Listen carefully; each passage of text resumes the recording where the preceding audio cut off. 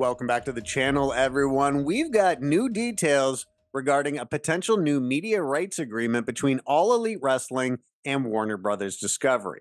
So now Tony Khan has been teasing for quite some time now that when his company does announce a new media rights agreement, it will make AEW the second most profitable wrestling company in history. Longtime sports business reporter John Arand published a report yesterday stating that he's been told a formal announcement of a new media rights agreement between WBD and AEW could come as soon as next week. So according to John Arand, we're going to find out the details of this agreement very, very soon.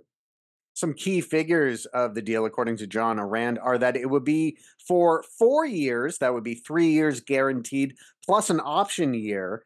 And he writes that the $170 million per year number floating around wrestling message boards is apparently in the ballpark. And I like the idea of John Arand just scouring wrestling message boards for new information regarding this deal.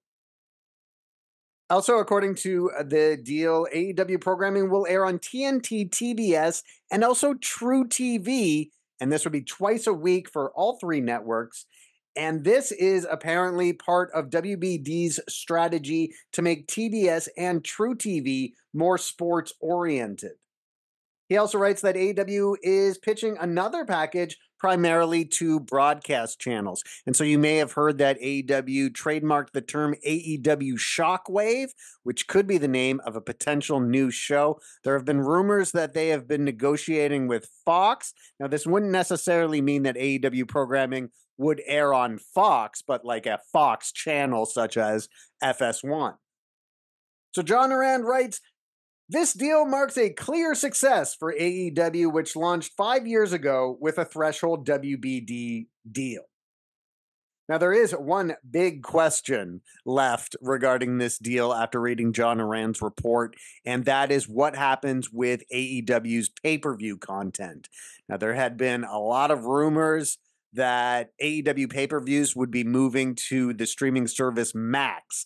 However, nothing about pay-per-views are mentioned in John Arand's report here. So we don't know if the $170 million annually that WBD will be paying for AEW programming, if that includes the pay-per-views or if it doesn't.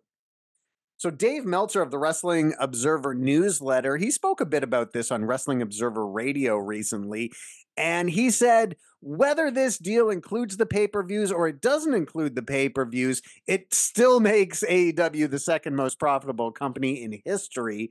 But obviously, if their pay-per-view revenue goes on top of that $170 million, that's a lot of additional revenue for them. So here is what Meltzer had to say about the deal. He said, if it's $170 million not including the pay-per-views, that's one number. If that includes the pay-per-views, it's not as big of an increase. It's not really technically a doubling of the rights fees they'd received previously, but it would be a substantial increase. And Meltzer also noted that another key area for revenue growth for AEW in the next year will be international TV rights agreements, particularly on stations and in countries that are losing the WWE programming that they had when all of that moves to Netflix next year. So that opens the door for AEW to swoop in and reach an agreement with Sony in India, Sportsnet in Canada, wherever WWE is taking their programming away and putting it on Netflix. That's an opportunity for AEW. So all of this is to say that after just 5 years, AEW is a tremendous business success, no matter what Eric Bischoff wants to tell you.